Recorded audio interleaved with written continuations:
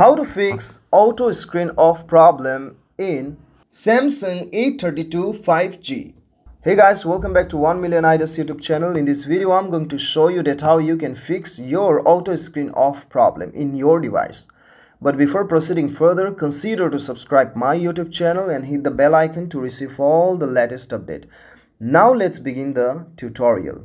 Okay, so the very first thing that you have to do is just restart your device once. Okay, so in most of the case, if we are facing any kind of technical problem in our device, then restarting can help you to fix that problem. But if you still face the problem even after restarting, rebooting your device, then go to your settings and follow this process.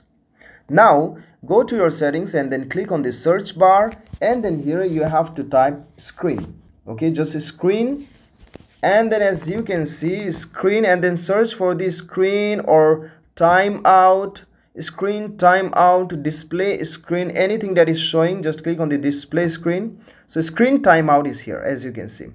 So in my case, I have set it for 10 minutes. So only after the 10 minutes my screen will be turned off. So if your screen is set to 15 seconds and if you want to keep it for the longer period of time, then you can select any one of them: 30 seconds, 1 minute, 2 minutes, 5 minutes, or 10 minutes. Or even you might have the 30-minute option on your phone as well. Okay, so you can select any one of them as per your preferences. But guys, if you are not getting this option, or if it is not working, then what I suggest you to go to your mobile settings and then search for the go to the search button and then click on the reset option, and then go to the reset all settings and click on the reset all settings.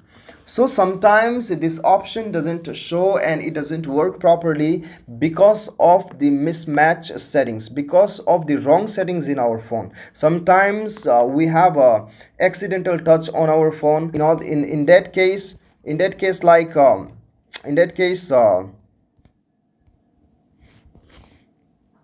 yes, it is recording. I was just checking the phone. So in that case, what you have to do is, in that case, you have to reset all your settings, and then after resetting all your settings, just restart your device one, and then you will see that your problem is fixed.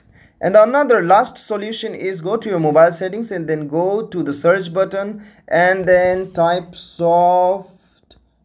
Okay, software, software, and then check you have a software update or not. Click on the software update and then check. So I have an update on my software. So if you have an update on your software, then you have to update it. Okay, so sometimes not updating the software will affect, and some of our features will misbehave it. So this is how you this is what the settings you have to do it. Okay, so I hope this video definitely help you. If this video help you, then please do not forget to like and subscribe and comment. Thank you so much for watching. Till then, bye bye.